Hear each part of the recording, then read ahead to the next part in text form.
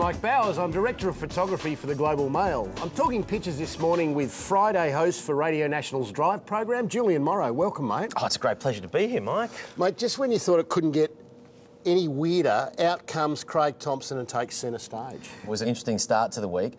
But yeah, ups and downs, not very convincing, I'd say. And I bet you were hoping he wasn't going to call your name out as one of the media singled out as being good. That was the single best moment where he said some journalists are okay, and there are a lot of people who would have been happy not to be on that list.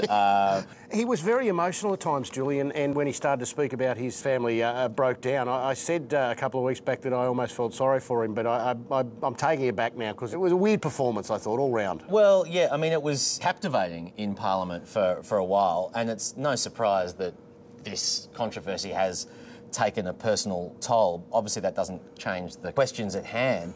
David Rowe, in the way that he always does, has drawn his colleagues as vultures in the gallery watching seriously, though. It's the vision of Dante's hell almost, really, isn't it? Yeah. Although I was wondering whether what he was going for was if Craig Thompson's theory is correct, hell would start freezing over. But there's no sign of the freezing yet, but a beautiful image, absolutely beautiful. Yep. The conspiracy theories and little HSU cards down here, I think, being used by some of the members of the gallery. Of all the credit card offers that I've been sent in the mail over the years, the HSU credit card offer is singularly the best. Absolutely fantastic. Julian, Mr Zanetti sees the Thompson affair as a large fan and lots of muck flying all over the place. I actually think that's about as close as the Labor government gets to clear air.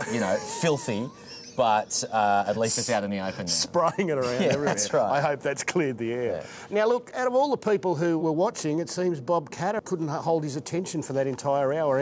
And despite the excitement of the occasion, seems to be having a little snooze. The one time that Parliament gets really interesting and Bob's off for a snooze, although apparently his office said that he was contemplating. He's contemplating. And apparently doctors recommend that you should contemplate for at least 8 hours a night. Bob probably hasn't been getting his 8 hours of contemplation. I often find watching Parliament leads me to contemplation for quite some time. Right.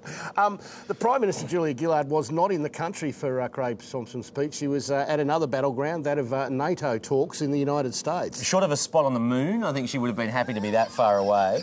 I'm not sure how many bars across America were taking Craig Thompson's statement. Live? No, a bar somewhere in America. Most Aussies who come in here usually want to watch a live game of Australian rules football. And there's Julia watching Craig give his... it wasn't really a mea culpa, was it really? There was more a culpa than a mea. Yeah, there was not much mea there. No. We do seem to have a very special relationship with the leader of the free world.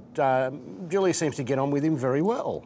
Either that, or it's a perfect example of America looking down on us. So, he's a very tall man. Yeah. This one here, I thought, was particularly hands-on. The relationship is hands-on. Yeah. Well, and there's a lot of talk about the constant hugging that goes on.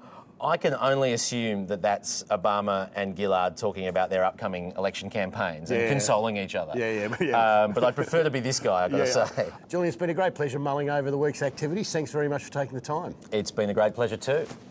Oh, yes. Back to you, Barry.